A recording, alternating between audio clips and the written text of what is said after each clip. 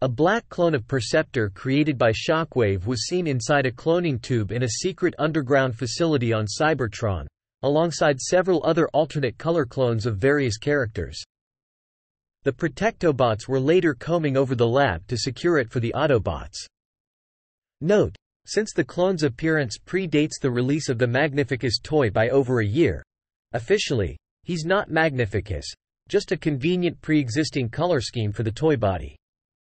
In fact, of the 6 clones seen, 3 were previously officially same-character alternate color toys: Movie Preview, Ultra Magnus, Twincast and Sound Blaster, and one other was never officially a clone previously, Ricochet.